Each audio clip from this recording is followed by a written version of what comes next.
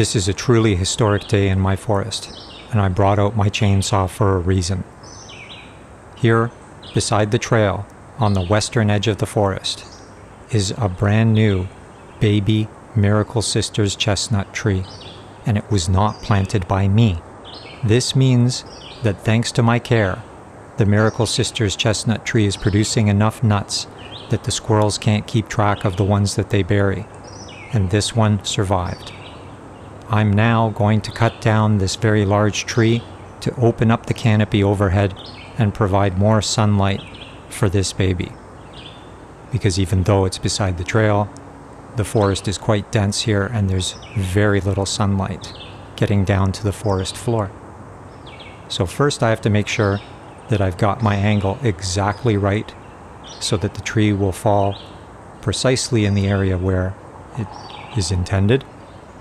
And once I've got that cut established, it's time to make a speedy exit. Because you never know what's going to happen when a really big tree falls in the forest.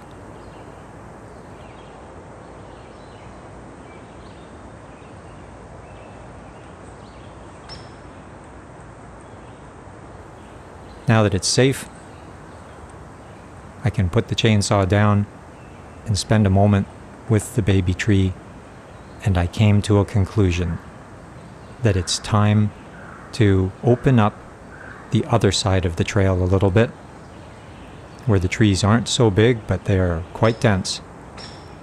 Not just to provide the little baby on the other side of the trail with more light, but also to make room for another chestnut tree to be a companion to it. But I'm not going to wait for nature. I'm going to plant one of this year's crop. And note that this one is only a few months old, and it's already larger than the one that I just discovered, even though that tree is already a year old. The reason why is quite self-evident.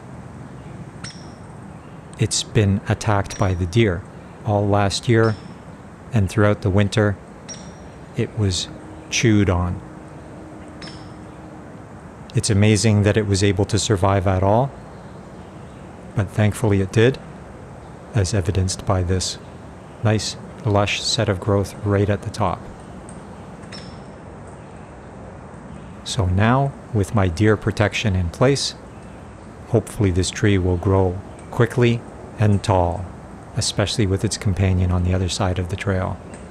With this incredible finding, it's now clear that this forest is well on its way to the day when chestnut trees will be popping up all throughout the forest and beyond.